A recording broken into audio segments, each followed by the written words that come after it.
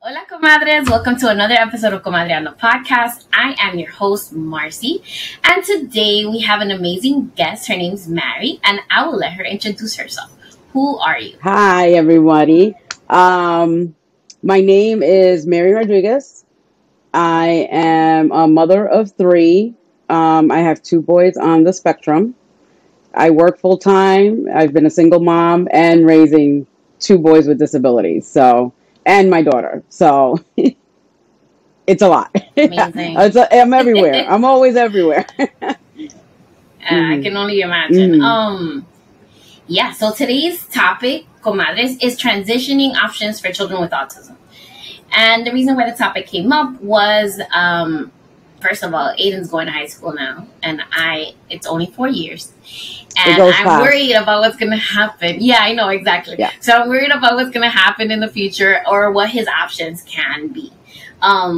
So also, I wanted to have a mom with kids that have more than one child with autism. Right. And then my sons are 25 and 20, so yeah. So I definitely wanted to bring her on because as far as autism moms go, she definitely has a master's in dealing with all of that and the complexities of it. Yeah. So we're gonna get started. You said both of the boys have autism. Do you know what level, more or less, or if there's any other disabilities that are linked to it? Jordan is the older one. I don't know, like, level. I don't know if they have different levels now for it. Now they were telling me, oh, my kid's a level 4. I don't know what that means. Yeah, because they still don't. I have to do research because I have no idea. Yeah, they don't do that, like any meetings or anything with a care manager or anything. Nobody talks about levels.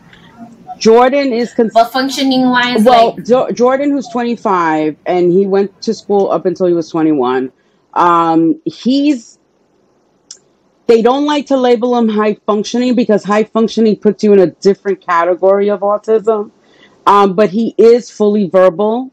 When you can have a conversation, like real conversation with him, but you could tell when you speak to him, you're not speaking to a 25-year-old.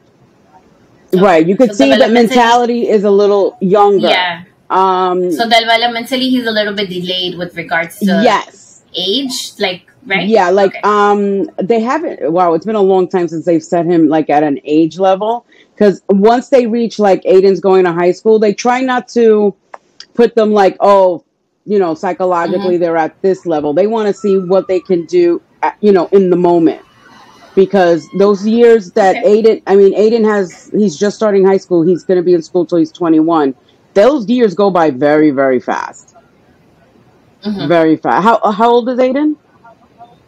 He's 13. He's going to be 14 in November.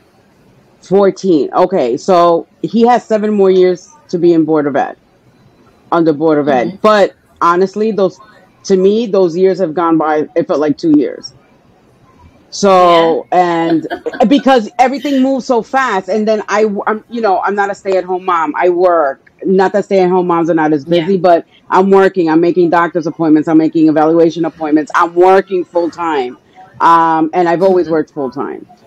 So, it goes by really, really, really, really fast.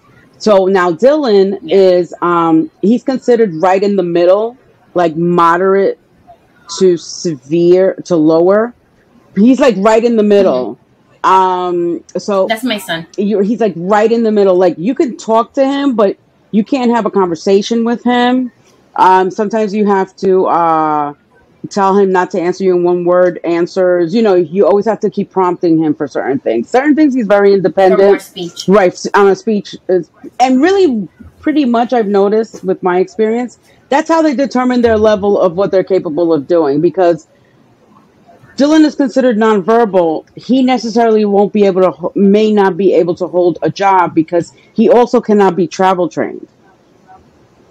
And for you to be given employment, for supported employment after you graduate, you have to be able to be travel trained, which they analyze your child around 16, 17 to see if he can, if they feel that the school feels that they can go to the travel training program.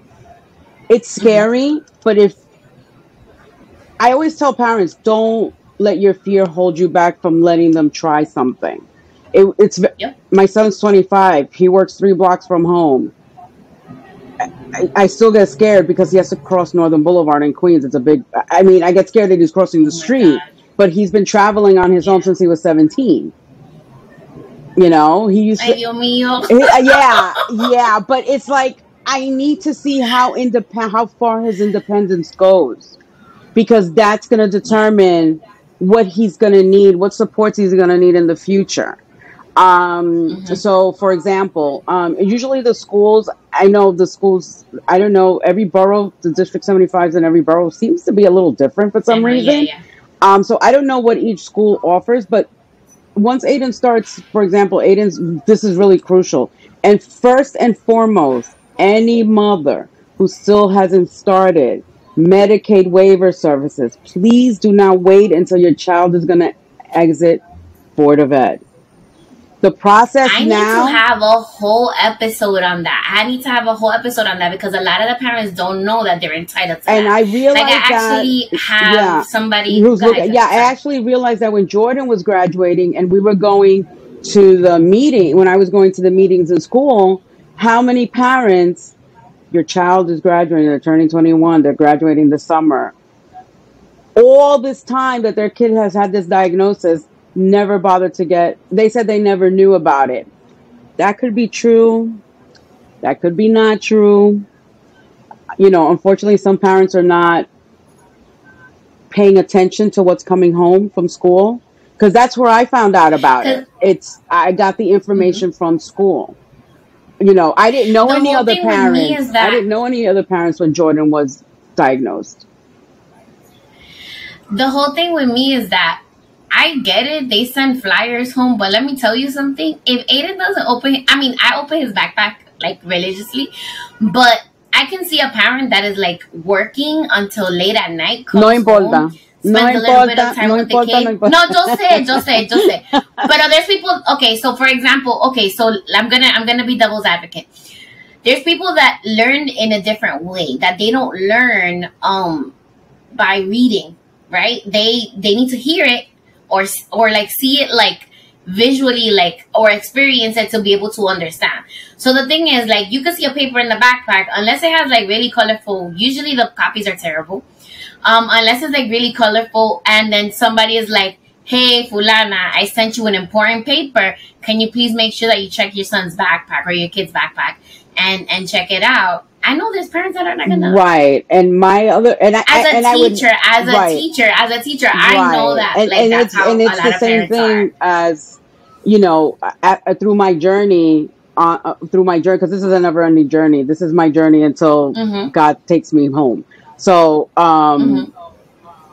what I've learned from teachers, counselors, principals, vice principals, it's the parents who are there. They actually have parents that they didn't see until their kids were graduating, because they would not go to a parent teacher conference. And I was like, they're like, oh, thank you for coming. You don't understand what this. I said, what do you mean? What are you talking about? Like, my daughter is atypical, so she doesn't have, and I was always present. You know, like, I made sure I checked the bag, because, you know, don't let me find out from somebody else that you're supposed to give me a notice or something. Well, no, she didn't cut school, but, like, you know, there might be notice. She went to Catholic school, so she, you know, might be notices in there about meetings. You know, Catholic school runs on a different schedule, so I'm like, you know, don't let the teacher tell me, oh, I didn't see you. What you mean you didn't see me? Where was I supposed to be? Because even though I'm a full-time working parent, I made sure I was present. You could always make sure that you're present. Don't feel that your job is holding you back. Because I tell all moms who work, you have to advocate for yourself at work. I don't take a job or work anywhere without telling them from the beginning, look, this is my situation. It's not that I'm out every other day, but there are days that I may not be here, and you need to be okay with that. And if it's not, then, you know, it's not. You know, you really have to advocate for yourself, because they're not they don't care. But once you speak up, they have to take account of it. You know what I'm saying? So, services. This is the reason.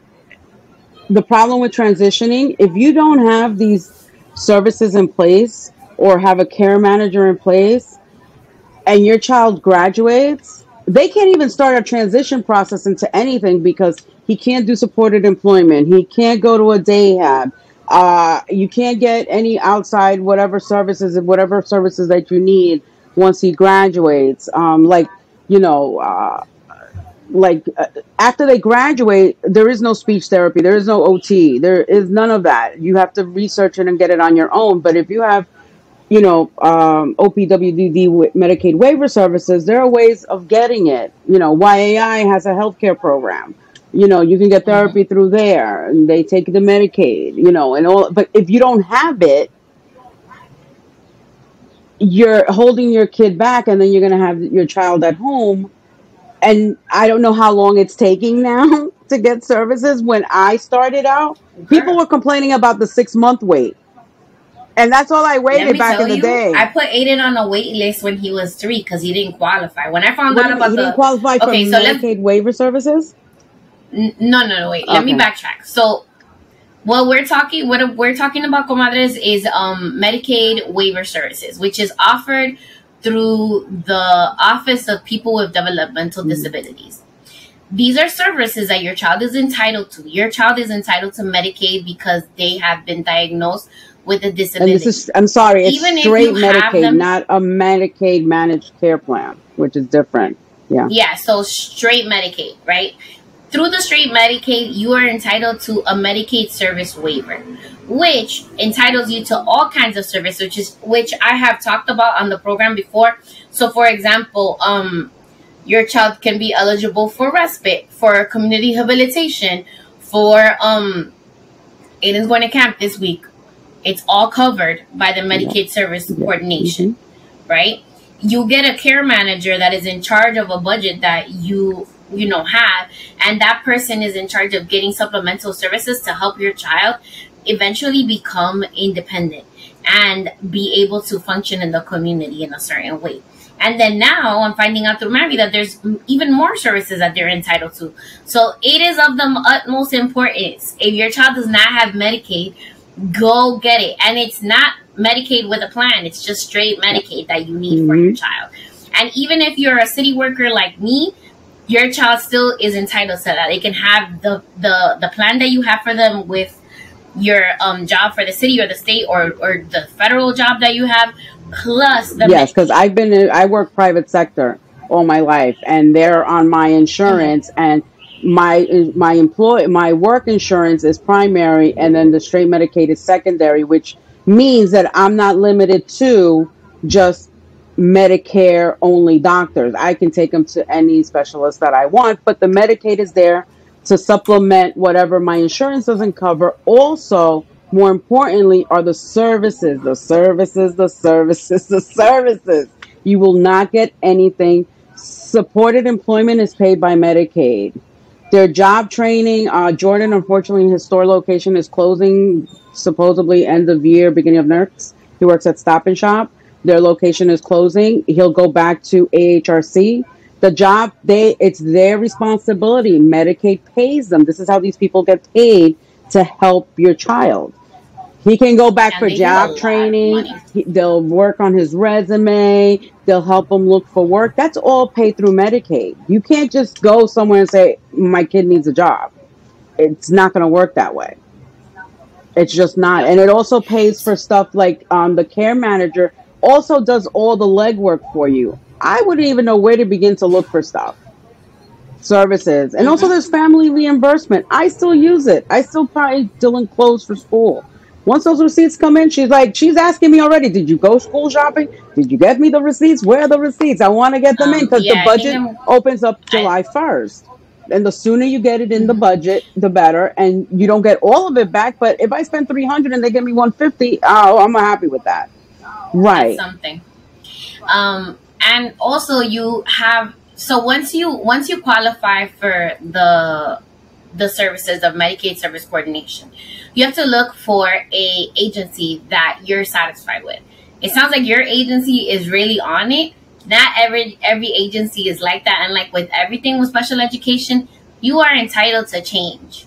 And you don't have to give anybody an excuse about anything. They can't give you a hard time. You go ahead and you look for another agency that works with you and that is going to give you the services. Right. Like when you're approved for Medicaid waiver services, OPWDD will give you a list of agencies to contact.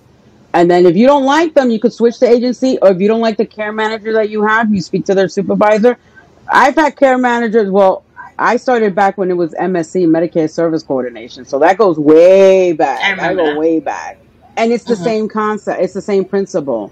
If I didn't like the care manager, I didn't feel like they were following up or they weren't getting the information that I needed, I would speak to the supervisor. I'd be like, nothing personal, but I need somebody else. Switch it. And there's no questions asked. They don't give you our time or anything like that. They're like, okay, we'll look for someone to take over the case. And then usually the supervisor will take care of you until they assign the case. So same thing with an IEP. Don't ever sign an IEP. Don't ever agree to anything. You don't have to. Yep. And even if you agree, you can always ask for a meeting open it up. I've never had a problem opening up an IEP meeting. I hear some stories from people, but my personal experience, I've never had an issue. But the more vocal and the more present you are at your child's school, the more you get. Because those are the... I can't show up all the time, but not show up I'm like time, that mom. You're either getting a phone. I'm that mom that's emailing and calling and texting all the time. Depending on the situation, emailing, but I'm calling. Teachers always have my number. I have their number. I have the number to the principal. I have the number to the... believe me, they know who I am. When they hear my kid's name, it's like, oh, his mom is coming. Yep, you know it. That's it. Exactly. You have to make yourself known. You know, you just have to make yourself known, and they will pay attention to you. They will pay attention to you. I told the comadres on the show that I am notorious. Like, people know who I am, regardless of where I go.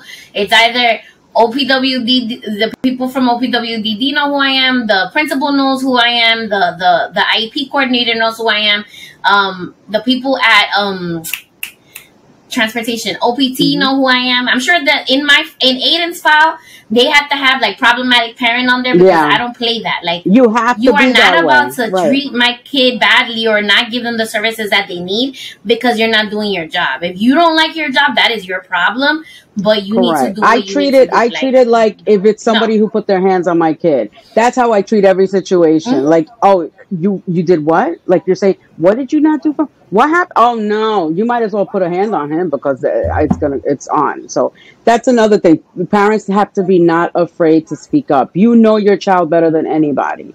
When your child is especially when your child is transitioning from different schools because they age out of certain programs, go visit the programs. Go with your gut.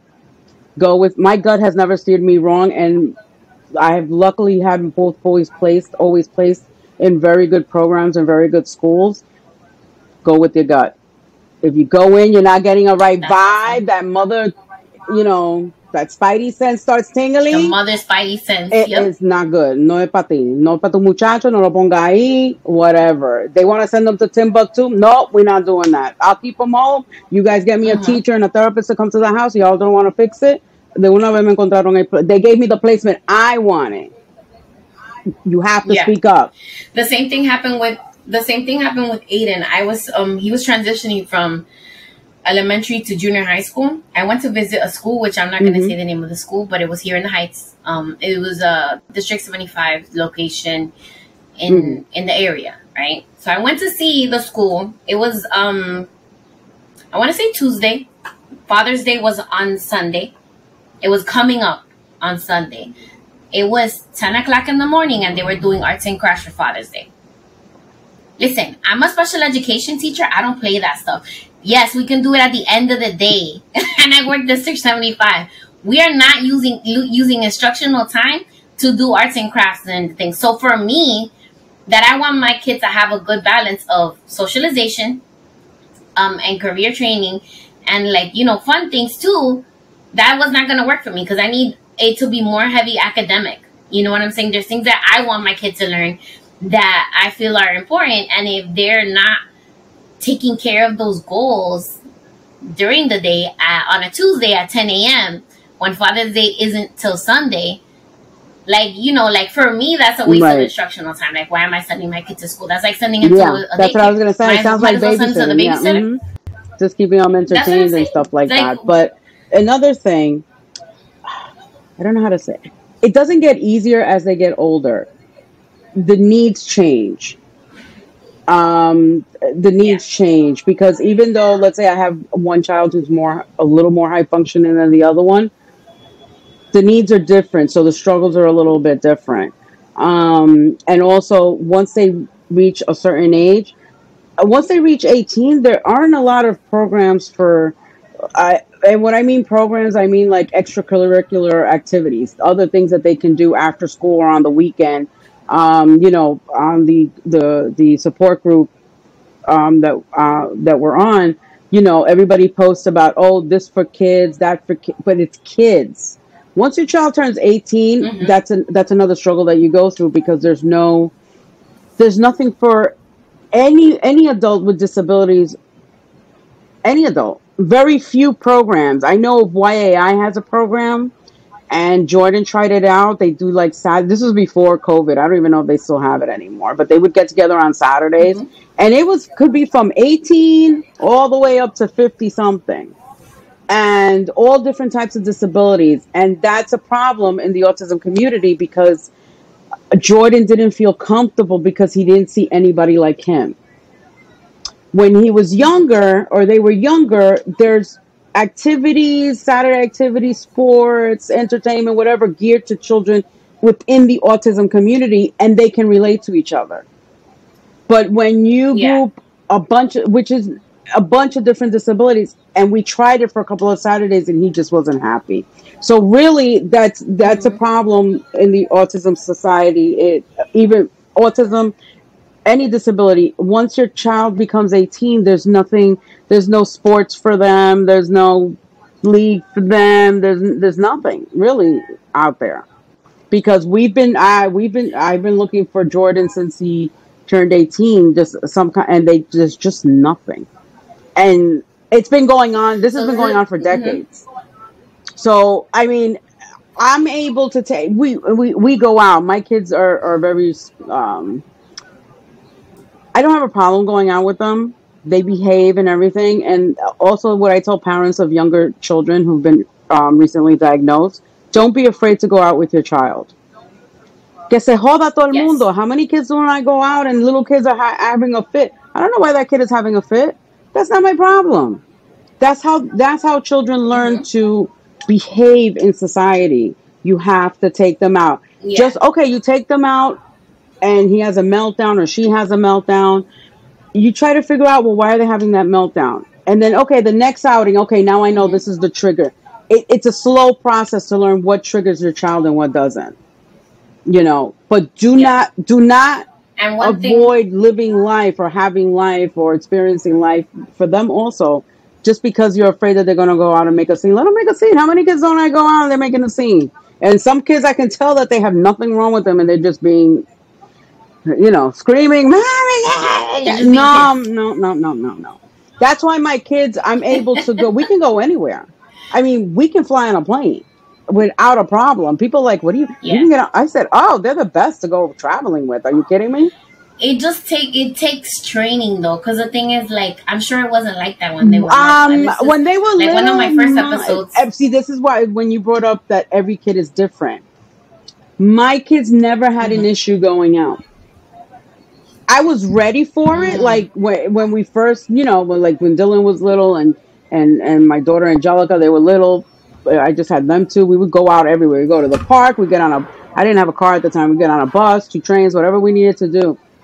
No issues. I mean, if they were tired and got a little bratty, but I was able to tell the difference between them being a child and them having a meltdown because of their diagnosis. That's the learning curve in the beginning. You have to differentiate when they're just being a child because they're children. They're going to act like children. Or it's part of their diagnosis. They're having a sensory issue, or they just they can't verbalize. They get frustrated because they can't verbalize that they don't like something or they're not happy.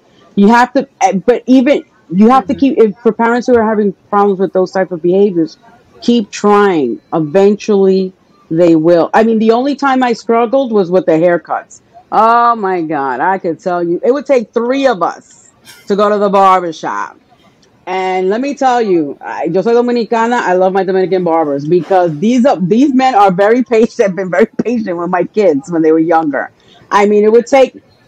I'm actually gonna have an episode with them because I highlighted another barber who does like the same thing. Like he does like an event for kids with special needs. But I want to highlight people in our community that are, you know, Dominican and Latino that are taking care of our kids and like are learning. Because they don't grow up knowing kids with autism. And it wasn't for the most part. The barbers that they go to. It's not like they know how to deal with kids on the spectrum.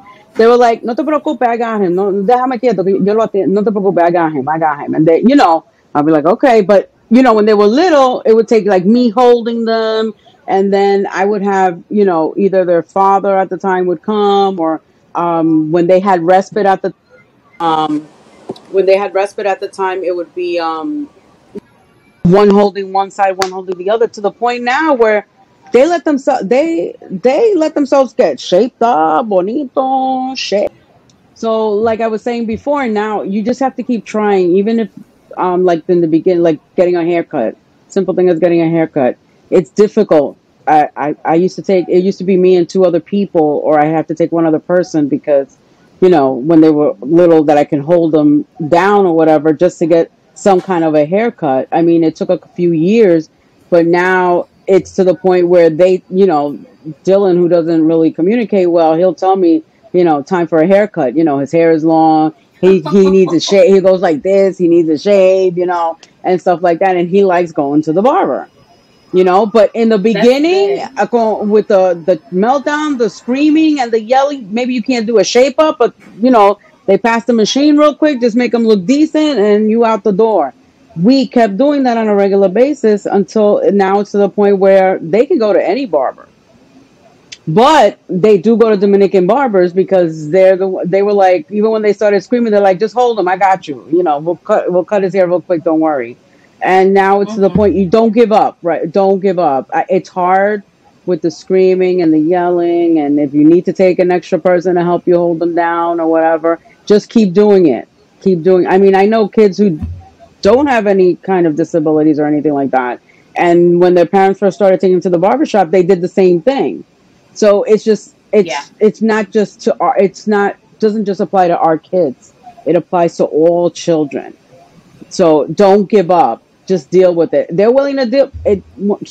That's it. Eventually they'll give in. I've never had a problem. That's the only problem that I've had behavior wise, them dealing with anything outside of the home.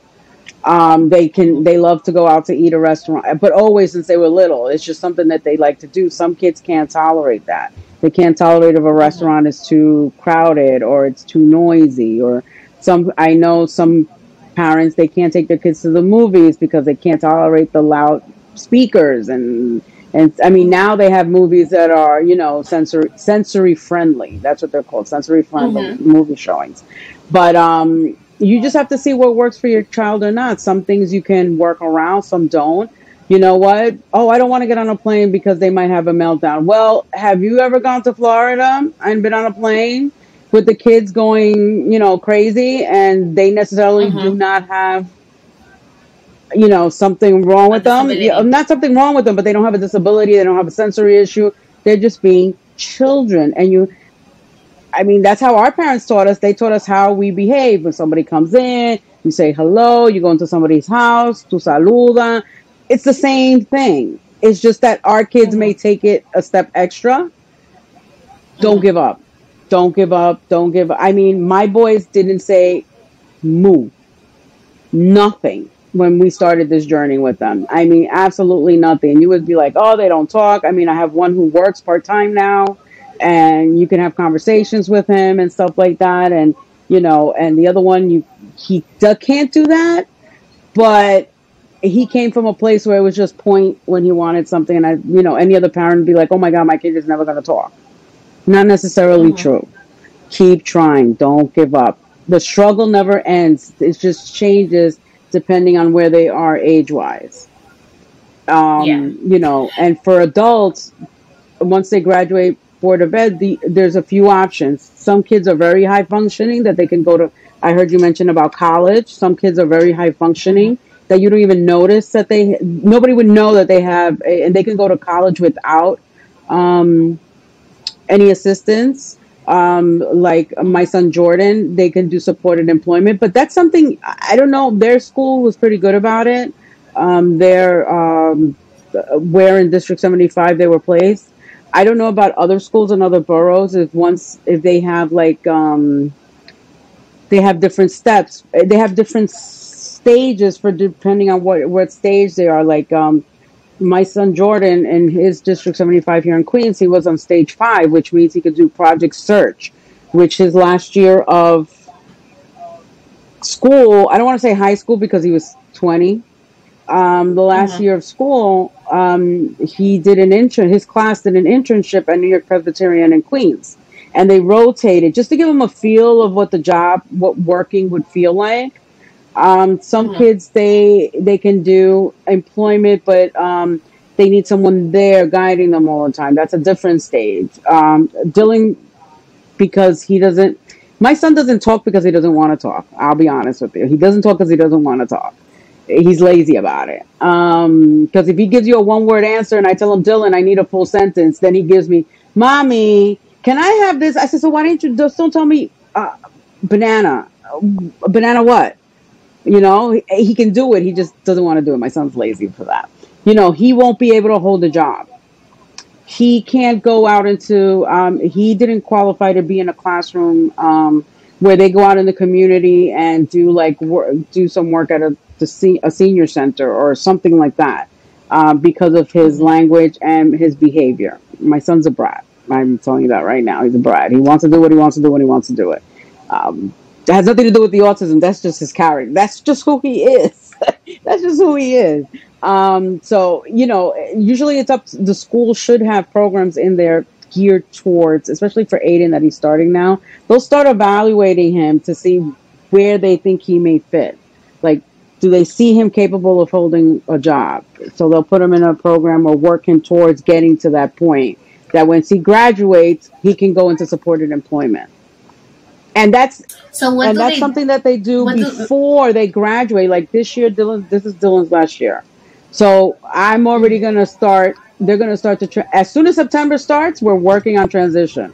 That's the goal. Their last school year, transition. Because once they're in school till they're 21, there's really not much more they're going to learn. I'm going to be honest. There's not much more they're going to learn. It's getting them ready to move out of the Board of Ed world and into the real world. So, you know, there should be every District 75 school at a high school level should have a transition coordinator. And you should you don't have to wait for them to reach out to you. You can reach out to them and say, I know he doesn't graduate for another 4 or 5 years, but everybody knows me as I plan 5 years ahead for my kids. You know, that. And also work towards getting, once they turn 17 or 17 and a half, you could start the paperwork for guardianship. Please, please, please do not wait to get guardianship. Do not wait till they're 25. So for the comadres that don't know what guardianship is, can you explain to them what guardianship is? Okay, you know how your child is 14, 15, 16, 17 years old. They're considered minors. Legally, they're minors. When we turned 18, we're considered adults. If we got arrested, like what was the people always saying? Oh, you're 18, now you can get arrested and charged as an adult. That was the joke. Same thing for our kids. Yeah. Our kids are 18, even though they have a disability, a documented disability, they are considered legally adults. That means unless you have a guardianship in place, you cannot speak for them on behalf of Social Security. You cannot speak on behalf of them for medical reasons. It's the same way if, let's say, God forbid, I don't know, my mother, one of my brothers, they can't take care of themselves anymore. They can't make decisions for themselves anymore. That we don't feel that they're capable. I can go file for guardianship. I suggest no one do it on their own. It's a very complicated process. The courts do not make it easy. It's not something, it's a lot of paperwork.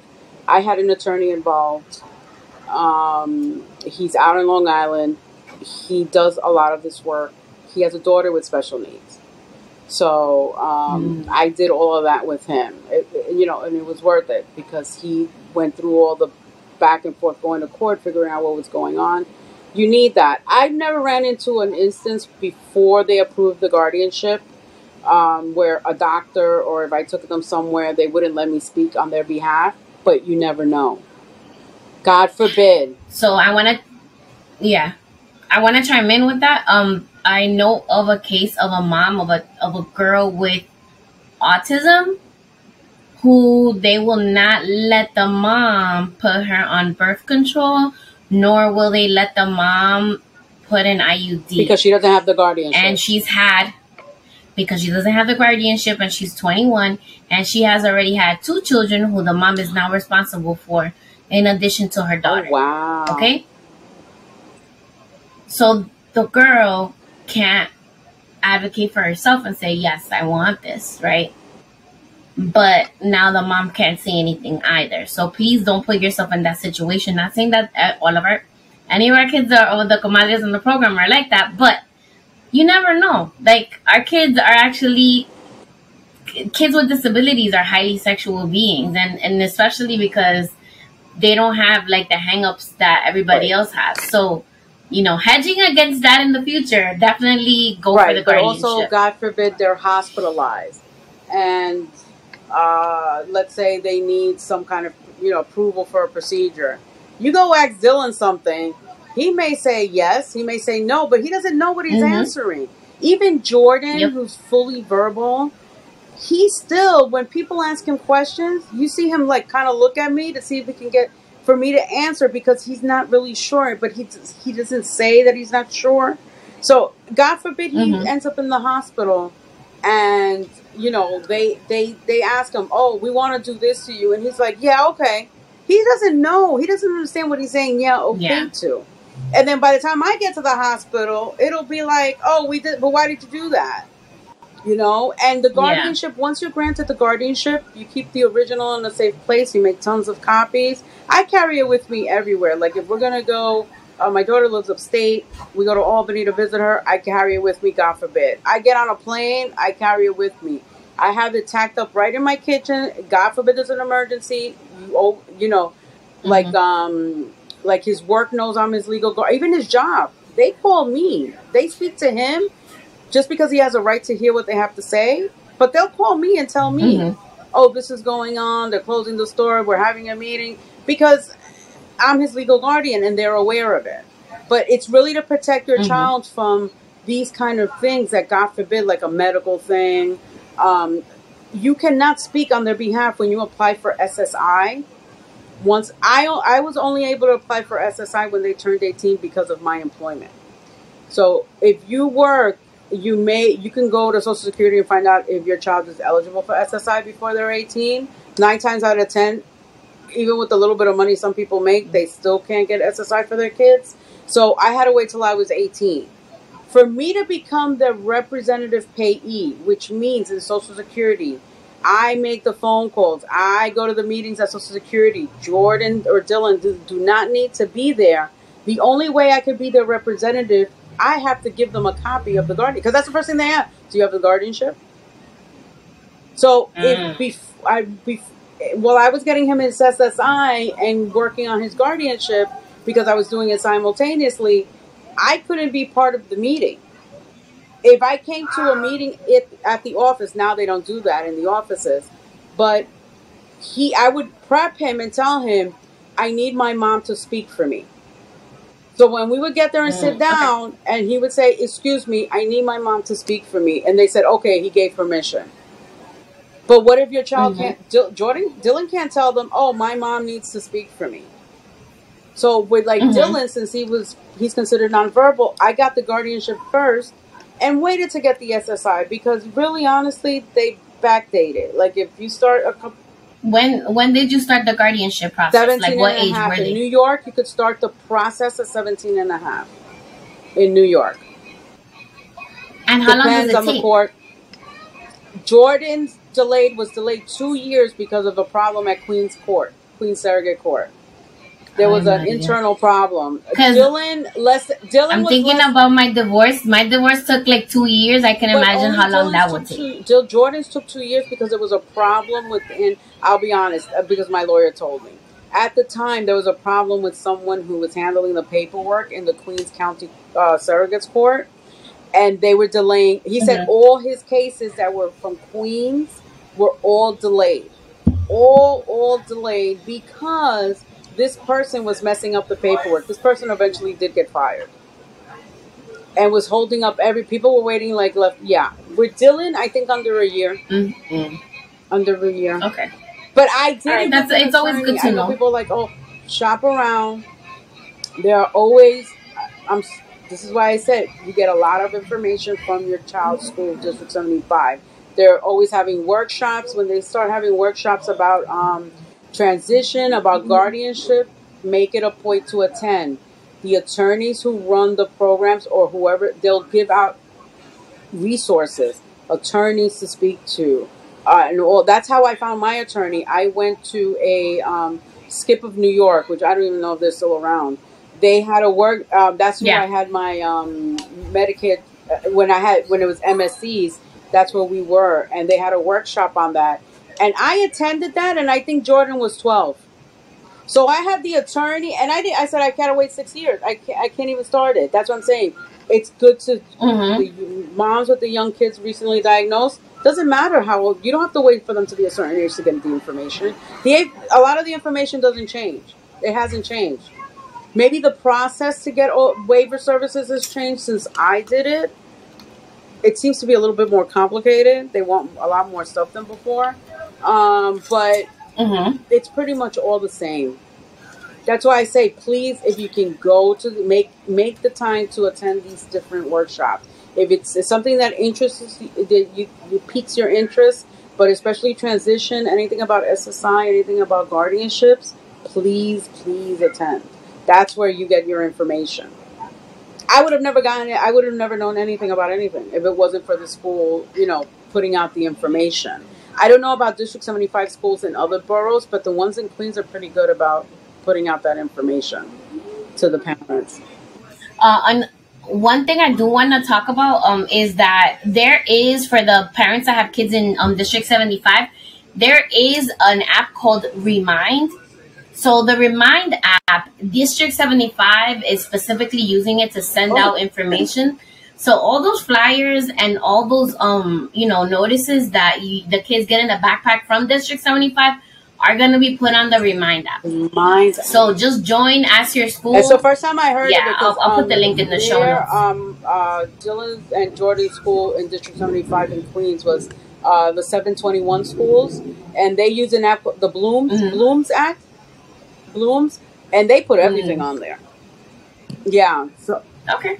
I mean, every school is different, but I know for sure District 75, at least here in Manhattan, they're using the Remind app, because I know I have a app, like I have a group for the kids in his school, and then I have a separate group for District 75. Right. So all the stuff about graduation and all that stuff, I was receiving it through there. But also, it's like District 75 is having a meeting about such and such, and it gives you a notification straight to your phone. That's great. Everybody should get whatever app the school's offering or you hear about, download it and use it. Because I always get notifications. Yeah, and they're usually free. And if you need a tutorial about how to install it, reach out to the school. Yeah, because I know for Jordan and Dylan, the Blooms app, they had to give us like a lot, like I can log in and see like things for specifically his school, and then they'll post like, I think there's a webinar coming up on ACA is having a benefits and entitlements family forum, and you can register for that. It talks about a lot of stuff, but there's some stuff there that I'm interested in learning. So it's next week, so I'm gonna register. But that's how I found out. I mean, I'm part of ACA. That's where their care manager is. They had sent me an email, but I knew that I was going to see it on the school app because they post everything that they hear from everywhere, and they just post it so the parents have it there. And if anybody has any questions, our parent coordinator at our school is really good. Reach out to the parent coordinator in the schools. They work closely with all these resources that are out there. They supposedly have all these resources. They should, because they work hand in hand with the transition coordinator. You'd be surprised how much information a transition coordinator has about resources when your child is not even transitioning yet. They have at least that's what I've learned in their school. They seem to have a lot of information. Yeah, they're already prepping me to get Aiden a job during the school year as soon as he turns 14. They're like, oh, he needs his working papers. You need to take this to the pediatrician. And I'm like, he's not ready to have a job yet. No, he is. But I'm just like, I was just like, I'm not ready. Because I did forget that Jordan did do summer youth. And you know where he did summer youth? In the school. He did summer youth in the school. Okay. They did summer, because I don't know if it's because the school was a location for summer. I don't know how it worked out, but his summer youth was in school. Yeah. That's awesome. Let me tell you, at Aiden's graduation, there was one kid that actually they put him to work with the junior high school kids. He was, because they had to combine, because it has a high school and a junior high school together, but they're in two different sites, but they did the graduation together. And one of the kids that graduated, which I was like really proud of him, he was working with all the junior high school kids. So he was working as basically like a counselor, not a counselor, but he was working, helping them like with peer mediation, how to talk to each other to resolve problems and stuff like that. So he was getting training through the school, but he was doing like, I guess they have a certain amount of hours that they need to do to be able to graduate. So he was doing his hours doing that and helping the people in the dean's office. So, that's another option. The kids can work. Another thing, Aiden's para that he had when he was 5 was actually a person that graduated from District 75, and he was now working as an assistant teacher in the building. So, that's another thing. Like, depending on the skills that your child has, they're definitely going to find something. If that's the route, the thing is that we need to be open. The route for them, yes.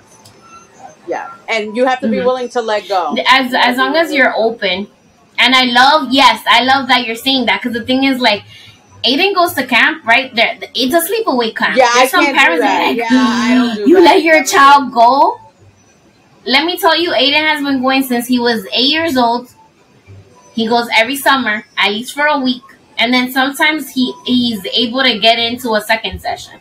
And he has such a good time, to the point that we get on the line. And he does the weekend stuff too, because they have weekend respite during the year. So like when there's like breaks, they'll do like 3 to 4 days or 2 days, whatever.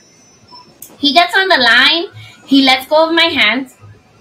He grabs his little suitcase and he marches up to the front of the bus, says hi to everybody, and sits his little butt down. He's like, bye, Mom. See you when I get back. And he's gone. Oh, my God. He was not here. But that's what I'm saying. But like, imagine Aiden, 8 years old, on the line. Yo me estaba muriendo. Of course, the thing is that the camp that he goes to, shout out to Rising Treetops. The camp he goes to, they group them by age. Because this camp is like, it does day hab services too for like adults with autism and also other people with other disabilities. But they have specific sessions for people with autism, and then for specific sessions for younger kids with autism. They don't do like for like older people with little kids. And the way that they have them, because I went, that's another thing I told you. I don't play, like I don't just let him go, whatever. I went and I saw what it's like, how it is, who's working there. I asked all the questions, and basically it's like 1-to-1 ratio, a staff with a kid 24/7, right? The staff are constantly supervising. The kids are, they're doing all these extracurricular activities. They're getting exposed to different things, because we have inner city kids. Like, our kids don't get to see what a farm looks like. Their kids don't get to do these things unless we take them ourselves. But then it's also nice that they have the camp experience that other kids in the suburbs have. So it like I really enjoy the program, and he has a really good time when he goes there, and he's made a lot of friends. I couldn't do that. I try, but I forgot on what waiting. Some of them, there's a waiting list forever. Like, No, you should try. If you have Medicaid Service Coordination, I'll send you the link of the camp, and you can even check out their Instagram. Their Instagram is great. Maybe be able to go is Jordan because he's fully verbal. Dylan, the problem with Dylan is it takes him a long time to adjust to new things, like a new person or, you know, like, oh God, even like, you know, when he transitioned into high school, you know, we're 3 years in and it took 2 years for him to really feel comfortable where he was at. So he's not good with that. And when he has a meltdown and an outburst, he really goes out there. So I wouldn't think it'd be safe for him. Yeah. But like, right, and he can't. No, yeah, definitely. Like things are going on or how he feels about something or whatever. But like Jordan, yeah. I mean, you check it out with Jordan and see if you like it, and then if you guys take a trip to go, because it's in South Jersey, it's not far. If you take a trip to go see it, and you know, and Jordan likes it or he likes it, like you know, it's worth a try. You know, if he's having a hard time, you can always go and pick him up. That's not a big deal. Like, and the what I love about them is that they're very communicative. Like, they will let you know. He actually, the last time he was there, I was in Jamaica and he was at the camp, and he accidentally dialed 911. I think you said it in your last podcast that he was. And but the good thing is that they were able to go, and it wasn't. Como te digo, it wasn't like they were handling the situation like reporting to the scene to like take care of, like tackle somebody, whatever. It was like very calm. They were concerned obviously because they wanted to make sure he was safe, but it wasn't like a situation where I felt like I need to get on a plane and head to Jersey like right now, you know. So it's important to let them try, because the thing is, like, at first I was like, oh God, I don't know.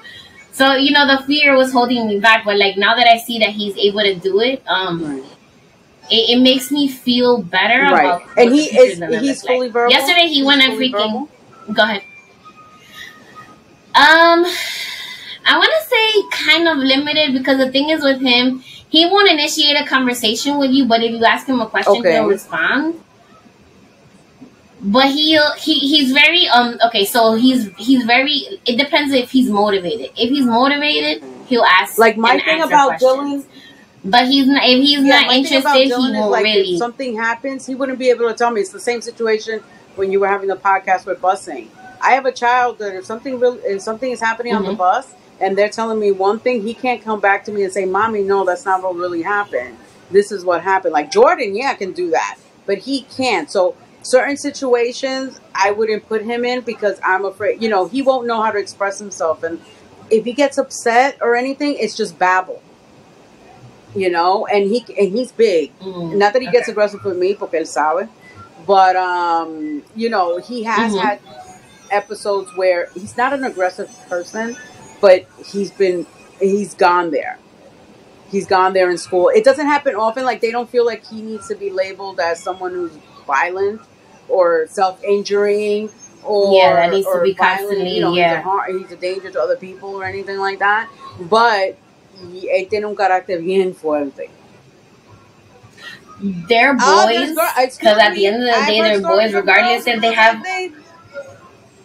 Oh no, but no, I'm not saying it's just boys, but I'm just saying they're young men. They're young men, and the thing is, the change in hormones, they get a little bit like difficult. But with him, you know, more. That's just, like I said, that's el carácter de él. That's who he is. He's just very strong-willed.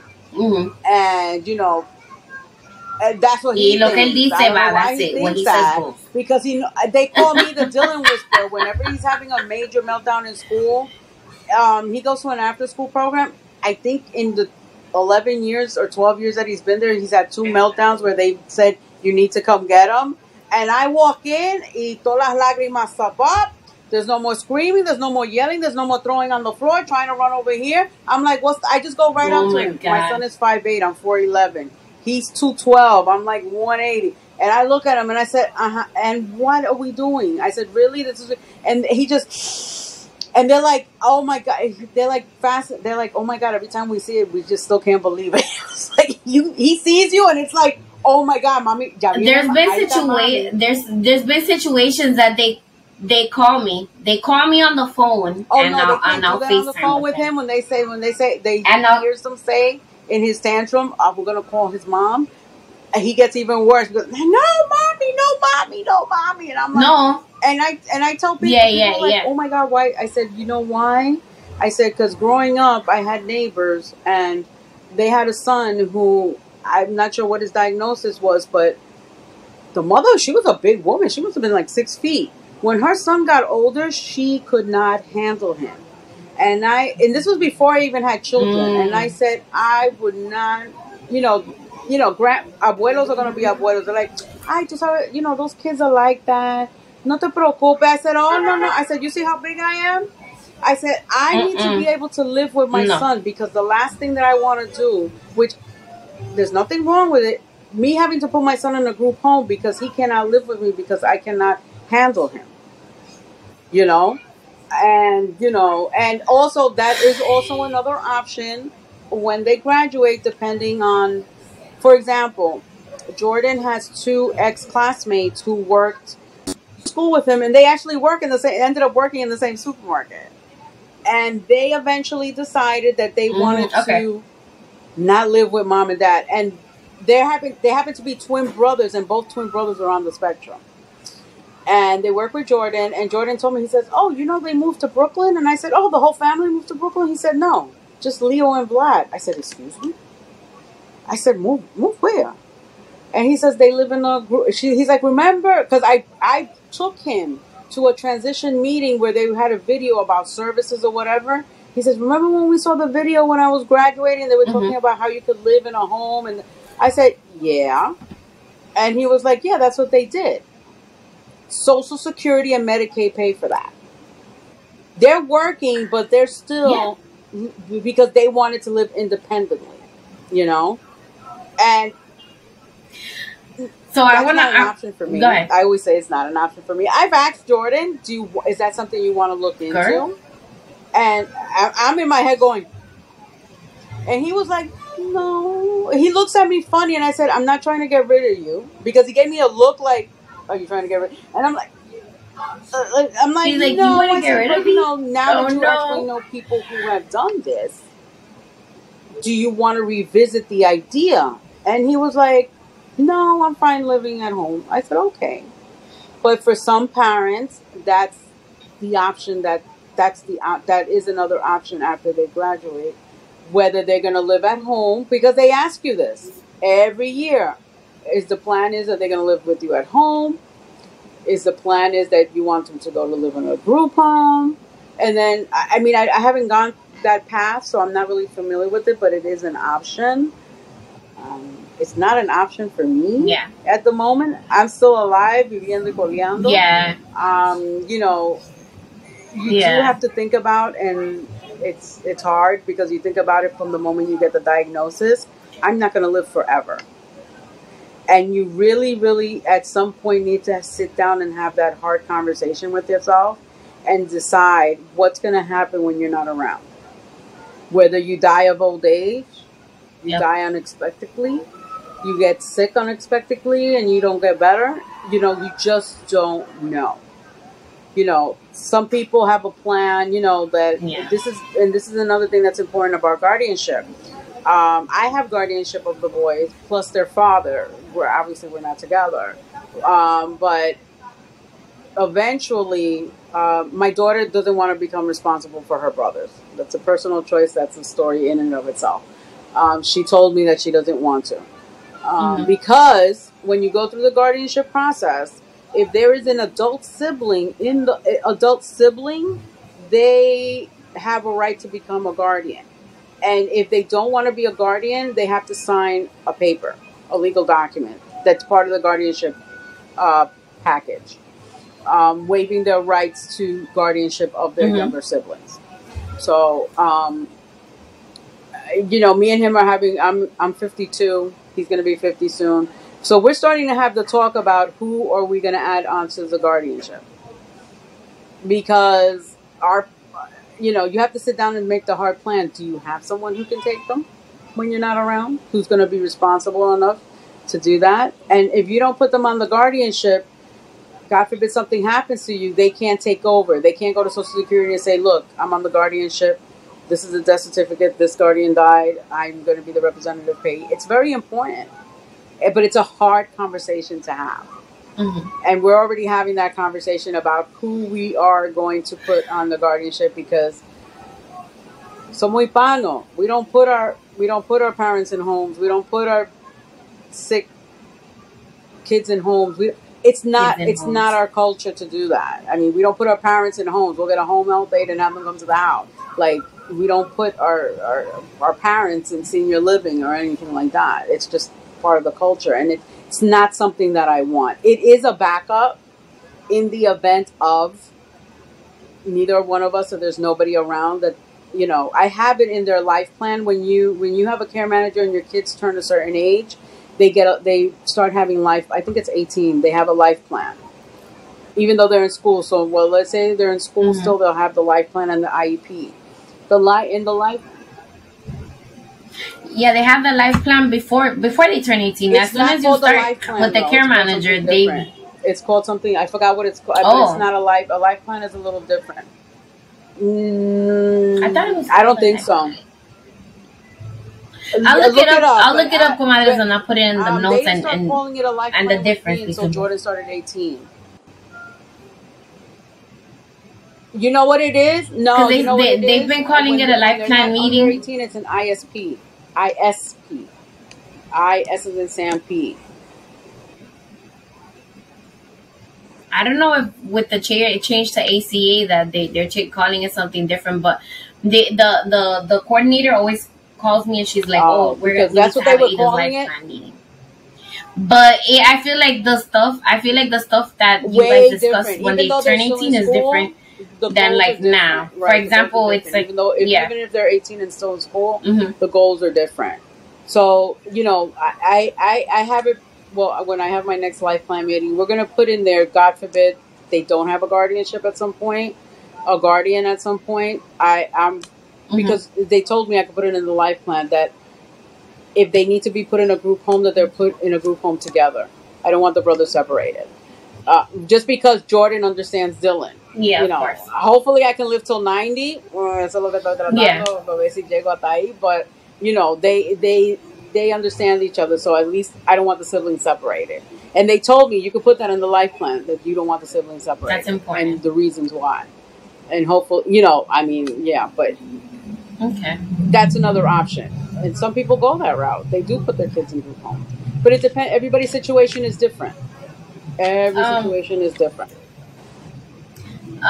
So when Aiden first got diagnosed, I had a friend that I used to go to when I was doing the master's program to be a teacher. She was telling me about one of her teacher friends from the school, because she worked in District 75 in the Bronx, and she was telling me about one of her teacher friends that has a child with autism that was older, and she actually had to put him in a group home because she couldn't handle the behavior and everything. So the way she set it up, she would go on weekends to visit him, and that was her choice. Every situation is different, right? But whatever choice you make, that's fine. Every situation is different, you know.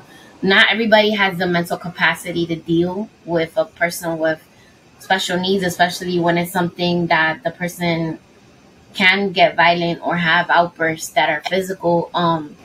You know, and that's everybody's choice. But it's always good to. Okay, now I can hear you. Yeah, it's the same way as people who medicate their kids and people who don't medicate their kids, and it's all. I mean, my story is this: when I started out with Jordan and Dylan, they're on medications now, and they're probably going to be on these medications for the rest of their life. But when they first got the diagnosis, we didn't go that route. It wasn't a route, and I thankfully they're under the treatment of a neurologist, and their neurologist doesn't believe in. I don't believe it in either. What I wanted to say real quick about medication, my personal story, both boys are on different medications. I didn't medicate them once they were diagnosed. I mean, they were both diagnosed around 2.5, 3. Well, Jordan was diagnosed a little bit later. Jordan was diagnosed when he was in 6th grade because Jordan was born with a hearing loss. So they attributed most of his delays to the hearing loss, and so did I. It was difficult until he was in 6th grade because I kept switching him from different schools. He was not in a District 75 school, but the special ed settings were just not working for him. So, I would spend all the time switching him until something happened in 6th grade, and the psychologist said, and Dylan was already diagnosed. He said, would you be okay if I evaluate Jordan for autism? I said, go right ahead. His brother's on the spectrum. I said, if anything that I can get him into a District 75, please, and he says, yeah, I see the traits. He says, but I think they would just, he was never diagnosed early enough because he had the hearing loss. So the hearing loss is just attributed there. Everything was attributed to his speech and everything else to the hearing loss, which makes sense. It does make sense. I don't blame anybody. It does make sense. So, Jordan got medicated a little bit later on.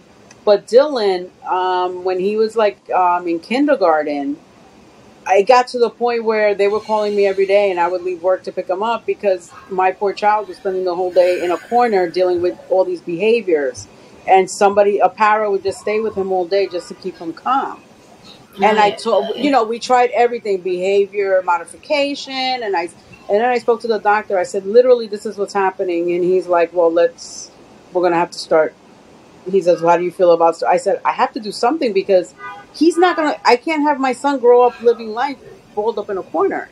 He's not learning. Yeah. He's not doing anything. He might learn, he might be okay for an hour and then the rest of the day he's done. I said, I can't. So, it's my choice. And the medication doesn't cure. Girl, okay. I never, because I know of, through this journey I've met, especially Dylan's after school, whatever, and other parents that I've met, medication is like any medication. Let's say you're depressed or you have anxiety. Like my kids take, for example, medication for anxiety. That's one of the medications that they take. It doesn't cure the anxiety. It helps them cope with it better. Yes. And, it's the same thing. It's like, if you could be on an anxiety medication, I could be on anxiety medication. But if I don't that's just to help me because whatever I'm doing is not enough. Yeah. And also we have to realize that autism is a neurological disorder. Yep. The brain is very complicated and intricate. I'm not giving my kids medication. It's not like before when we were growing up, somebody had an issue and they gave a medication and patay bobo, drooling. No. Yeah. It's not that. Same thing. Both my boys take ADD medication because children and adults with autism are little, attention deficit. The focus is all really off. It doesn't cure it, but it helps them because they're frustrated because they're trying to focus and they just can't. And that's very frustrating. And and that the frustration brings out other behaviors. So I'm not saying that everybody should medicate their child, but don't feel stigmatized if you decide to medicate your child. And the only one who knows that you're medicating your child is you. Exactly. Nobody needs to know that they're on medication. That's something that you discuss with your doctor, the specialist who's taking care of your child. Don't let somebody in a school or what. I think a para made the mistake one time in an IEP meeting, and I was like, she must not know me. Because I turned around and I said, she does not know me. She said, why don't you put him on medication? And the teacher was like, you need to leave right now. And I looked at the teacher and I said, she doesn't know me, right? She's new. And he's like, yeah, she's new. I said, she doesn't know me, right? I said, it's none of her business. And I spoke to the vice principal. She got reprimanded for that. She wasn't allowed to sit into the IEP meeting. I said, I've never had anybody in school tell me that I should medicate my child. Are you kidding me? First of all, that's illegal, number one. Number two, she's not a doctor. She's not a neurologist. She's everybody just stood quiet because they knew me, and I looked at the teacher. I said, she doesn't know me. Even me, I'm an autism mom, right? And I have kids that are, may need to be on medication. But the thing is, with our community, it's so stigmatized that I would never, ever. But that's like me telling another parent how you should be parenting your child. I would if they have concerns. If they have concerns, I bring it. I put it back on them. I'm like, have you spoken to your pediatrician about that? Have you spoken to the specialist that's dealing with your child about that? Right. You know, I'm not going to put myself out there in a situation where I could get sued. No. That kid right there, the one that's in the room playing all his video games and stuff, that's my priority. This job is a job. I'm not losing my job or getting something in my file because I spoke out of turn or I made a suggestion that was inappropriate. Right. So definitely, right. But if somebody says something that makes you feel uncomfortable, right. definitely bring it up to the supervisor. But if you do see behaviors with your child, if your child is not under the care of a specialist and the pediatrician, mention it to the pediatrician. Maybe it's time to go, because once Dylan was the first one diagnosed, my doctor their pediatrician was the one who sent me to early intervention with Jordan, because he wasn't talking, and I was like, oh, I spoke late. My mother says we all spoke late. You know, that's how we grew up. I hablo tarde, hablo ahorita. You know, and you know, and he was like, no, just call. He says it's free. I said, I'm not worried if it's free or not. I just, you know, my mother said there was always a history of us speaking late. I'm the oldest of 6. She said we all spoke late. And he's like, but it doesn't hurt. And, you know, come to find out, especially with Dylan, you know, Jordan, they just didn't do the autism.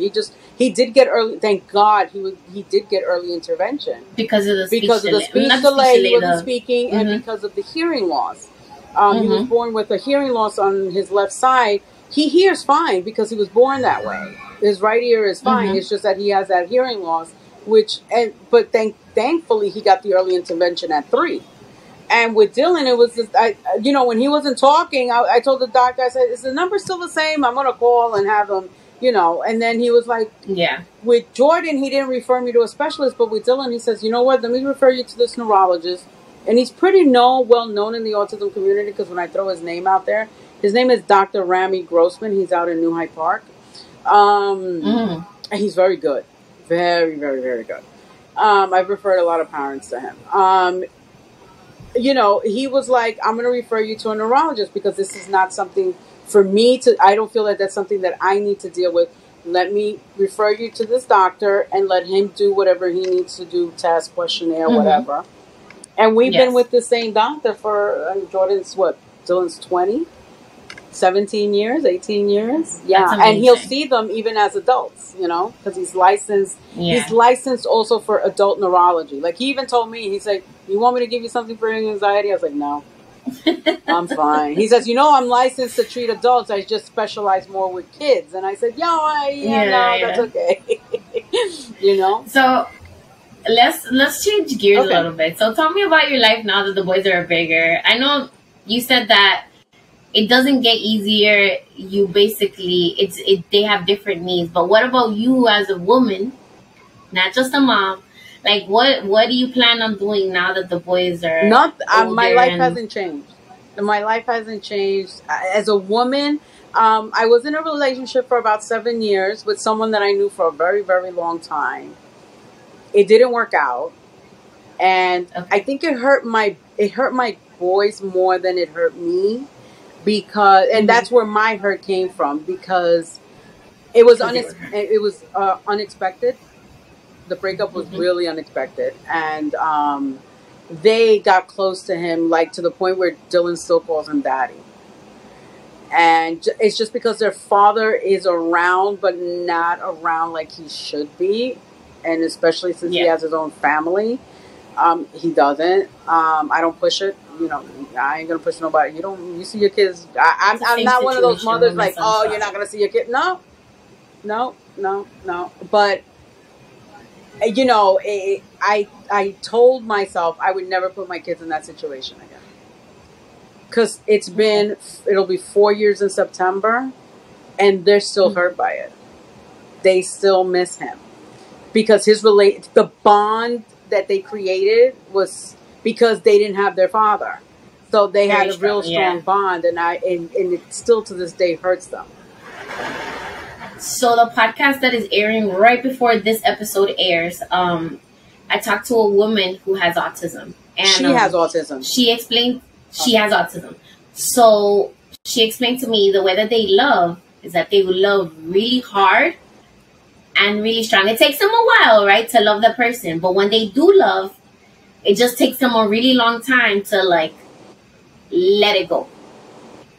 And when they hurt like that too, which made me like really fearful, because I'm just like, oh no, like she's like, the way she falls in love is like kind of like a cartoon, not a cartoon character, it's like a romantic comedy, and it's very over the top. Yeah, like a novela. But then like the breakup is the same, so I'm just like, ay Dios mío, like what am I gonna do? But I don't think I think that's a personality thing, because I love hard. So yeah. But this was the first relationship that I had no, it's the first relationship that I brought home. Like once I split, and their father ended up ending, you know, I did go out, but I never brought anybody home. Like it wasn't like, it was always that rule growing up, you know, de la calle, like when they're good enough, you bring them home. When it's serio, you bring them home. I still live by that. Yeah. And I was never, some people do it, it's okay. I'm not comfortable with parading different men in front of my children. I agree with that. It's just, I don't know. I just can't do That's it. all on people's right. I don't have anybody. But I'm not the type. Easy, but I know people. Every time they have a new boat, I'm not the type to be bringing you know, Molu de Harry all around my kid. No. You know, Joe Perencejo. No, I'm not bringing those kids. Unless I know that that person is trustworthy and that this is gonna be a long-term thing, that this person is gonna be in my child's life, I'm not putting him through that. Why? Right. So. And the fact that I was able to have another serious relationship after their father is because I started a relationship with someone that I've known since I was 18. Yeah, so it was a friend. Right. Like we knew each other, we lost touch, we reconnected, pasó lo que pasó, and you know, whatever. And, you know, I did it, like I said, the breakup was unforeseen. So even and it's tough for them still, because he's the one who takes them to the barbershop. He's the one who takes them for a haircut. They don't want anybody else to take them for a haircut. They don't know how anybody else to take. Like, to them, that's it. Pero tampoco, I'm sure you're not the type of person that you're like, oh, it's over, you can't see my kids, or nothing like that. But are you okay with them having a relationship with him, even if it's not like a little, kind of fatherly? Even though now it's not. He's not making the time to see them as much as he did before. And I can see that they sense that. I don't bring it up to them because it's a tough subject, especially with Jordan, because he's probably the only one I can have a real conversation about. But there have been times when he's come over, and Dylan's the one who's really close with him. Like, you know, Dylan's not lovey-dovey with anybody, but with him he is. And there are times when he comes and he just like, Dylan's like, I don't want to hear you. You did me the favor? Okay, fine, whatever. Like, don't talk. And he'll say it. He'll be like, he's mad at me. I said, yeah, because you're not coming around anymore. You can't tell them that you're going to be around and not be around. It's the same thing. Like when their father, like, I'm going to be around, and then you're not around. I said, but it's different. It's different. Yeah. So me meeting somebody is not, no.